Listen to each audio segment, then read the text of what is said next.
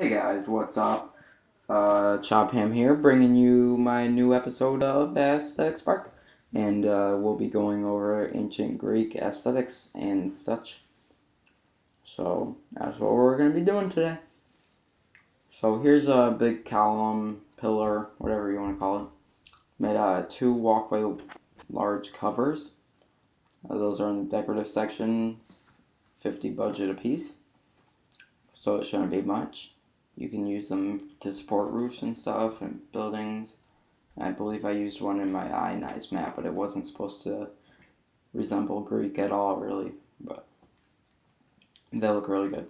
So these are just ruins of, I don't know, I forget what they're called, but they're just ruins. And you take doors upside down and put them like that, and add some rocks to it, and you will be good. So, I like to make paths with these, like, kind of direct someone in a certain direction, or you can use it to resemble that a building used to be there, form it like that. So that's pretty much it for that. And you want to use that for a more destroyed theme of a map. And this is a shrine, and it's really simple, but it turns out pretty cool.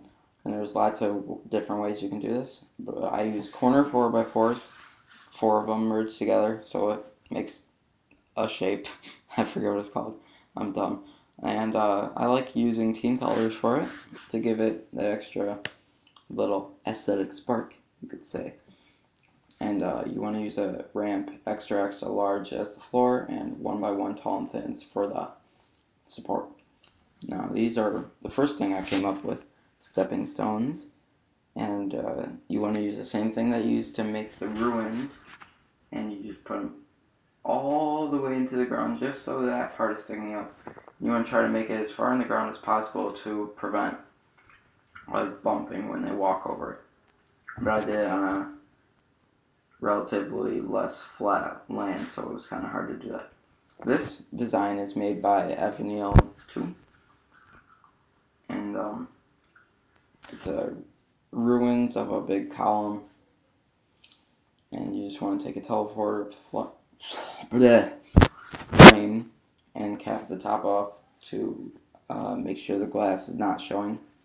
And this is just a basic kind of feel you want to go for when you're building ancient Greek buildings. Parthenon, I believe that's what it's called. So you just want to use kind of blocks that are of the same type of color.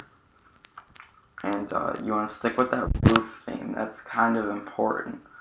That's what the roofs were like a lot back then. And this bridge medium gives it a good accent to it. And that's pretty much it for that. And this was made by Big Deer 153. Who's also a member of the channel. So you just want to take a bunch of these 1x4s and merge them till you're satisfied with what the result looks like.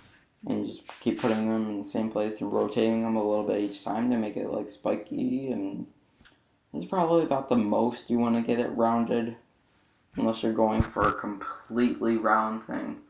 I like to have it with jagged edges and stuff. That's pretty much it for that. Just it takes a little bit, and you want to use those the same way that I used the first pillar. And when you're making any type of like natural place besides just like a normal old Slayer map, you want to try to get a good feeling of the map. I think the island is really good for Greek, but not as good if you're going for a lot of buildings, and I'll explore the places on Forge World that you might want to make some. This area right over here, you can make a big Parthenon building or such. And it includes lots of trees, which pretty much makes that the best reason to make it over on this island. The beach is great for it too depends on what you're trying to go for. If you want to make your own river pathways and stuff, then you want to use that beach. Waterfall, I would totally want to make one there, but they had to put an invisible wall there, so you can't really do that. The cave, no, you don't want to make a map there, unless I'd be surprised if you could, but this area is great if you don't mind not having water. This area that I'm showing you right now is probably the best area that you can make it. The valley, no, apparently. I'm saying yes for this area. A small Slayer map, preferably themed in Greece. And